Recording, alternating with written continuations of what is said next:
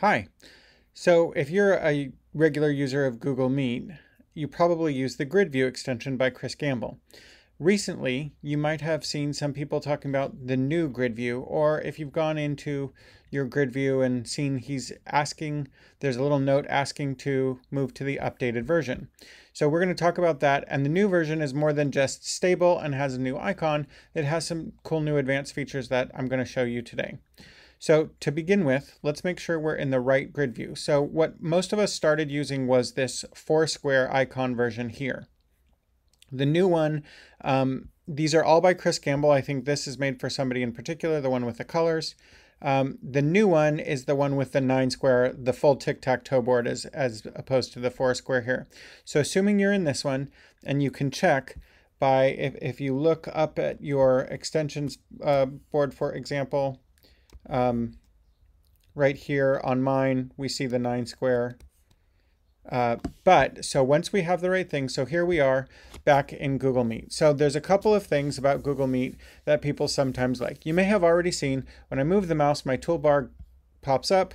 You know, we all are doing that thing lately where we start talking in a Zoom Meet or a Google Meet or a Microsoft Teams, and we forget that we are muted. In Google Meet, this toolbar goes up and down, and if we are in the chat, the toolbar goes away.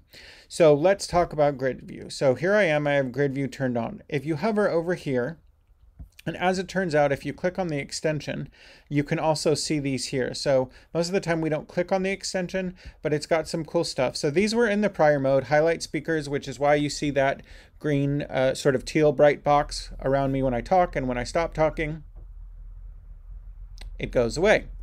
Include yourself in the grid. I almost always do this because, especially if I'm the moderator or the organizer of the grid, by putting myself on the grid, it allows me to mouse over and mute myself when there's a lot of people in the grid.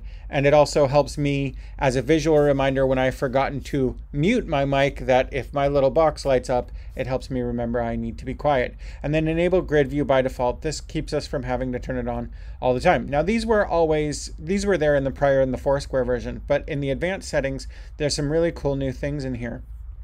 So for starters, let's see where it says the bottom toolbar behavior. Right now it's at its default, resize when the grid when tool is showing. What that means is, you notice, I'll click out of here for a second, as I move around, my grid box gets a little smaller. Does the same thing with chat.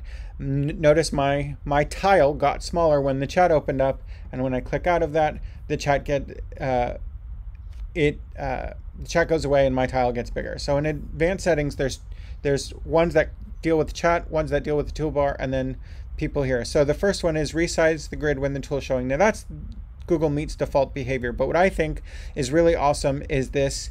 So obscure the grid when toolbar is showing means that it wouldn't resize the tiles. I don't know why you'd want to do this. If you were in a meet with more than like 20 or so people, that bottom row would be blocked.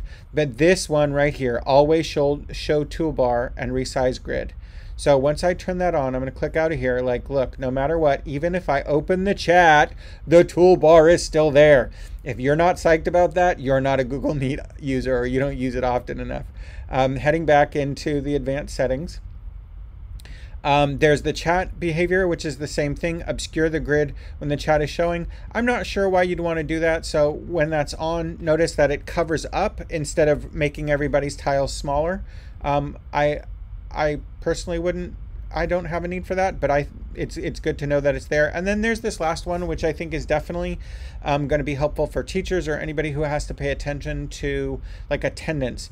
So it says modify participant name. So basically right now, if we take a look, these are in alphabetical order. This is our EdTech department account, first name Ed, last name Tech, and me, Josh Harris. If we come into the advanced settings and we switch, so no name modification, it's like first, middle, last, Alpha, Bravo, Charlie. If we switch it to move the last first, notice it rearranges the order of the grid. Now because Harris, my last name, is is primary. I've moved. So grid view has always put people in alpha order, but it puts them alpha order by last name. This gives you the option of changing that order. So no modification means by first name. This Bravo Charlie is if you have a bunch of kids, or no kids, participants, meeting attendants, who have hyphenated or double last names, or maybe a middle name.